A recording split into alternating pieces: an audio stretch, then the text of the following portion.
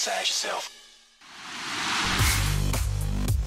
Hey guys, it's your girl Valerie Ortiz here, and you're watching American Latino TV, celebrating American Latino pride. And as you can see, we are not hanging out in our cozy American Latino TV studio this week because I figured we'd take things outside our usual confines and head out to a very creative place that I find truly inspirational. So we are kicking off today's episode on location at Casa 0101 in East Los Angeles. Now, veteran award-winning screenwriter Josefina Lopez, who is most known for her play that eventually turned into the film Real Women Have Curves, founded Casa 0101 as a way to teach and nurture a new generation of Latino directors, writers, and performers. And coming up, I have the pleasure of catching up with Josefina as well as a few of the talents behind her latest play to find out what the magic at Casa 0101 is all about. Check it out. Brought to you by State Farm. For auto, home, life, and banking, get to a better state.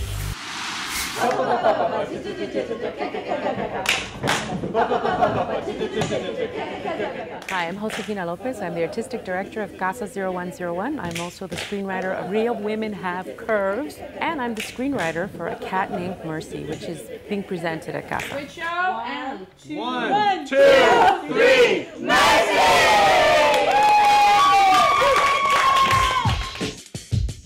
So when Real Women Have Curves came out in 2002, that was about 12 years ago, after having very little success in getting another movie, I decided to start my own theater. And I said, let me just tell the stories that I want to tell in the theater, in the barrio. I grew up in Boyle Heights. But when I was growing up, there were no theaters, no galleries. And so I wanted to create a space for young people, the kind of space that I wish would have existed back when I was a young girl. You're getting a hard-boiled egg, some cottage cheese, and whole wheat cereal. I know, hija. I'm not going to eat that. Then I guess it's starved. I grew up in this neighborhood, and I had been interested in theater and performing, and I never knew if there was a theater in the community, because there is no such thing. You don't grow up with that kind of stuff here. In this neighborhood, I didn't even know this, that there's 87 gangs.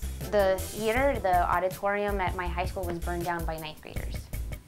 To me, the tragedy is that there's 87 gangs, and then there's tons of extreme born-again Christian churches.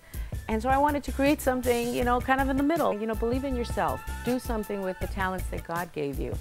I accidentally mixed up urine with apple juice and almost had Mr. Brooks drinking it. Oh!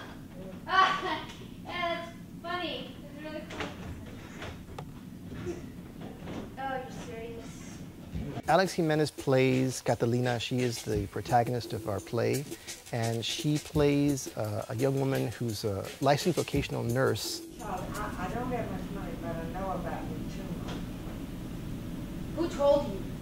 And she finds out that she has cancer that is potentially terminal unless she gets an operation immediately. However, she loses all of her benefits because she has her hours cut. I wrote the play because I had first stage of cancer, and as a result of that, later on when I tried to get insurance, I was denied. Sorry, this is really unfortunate, but we can't schedule the surgery. But you just said it's serious and I could die. Yes, but without insurance, we can't help you. Understanding the play and understanding her struggle as a writer, it was so great connection that I felt that I needed to do this. I wanted to write a play to celebrate the Affordable Care Act, because there's so much discrimination that was legalized and now it's illegal. To discriminate against people who are sick. I think there are no permanent theaters in East LA at the moment except for Casa 0101 Theater.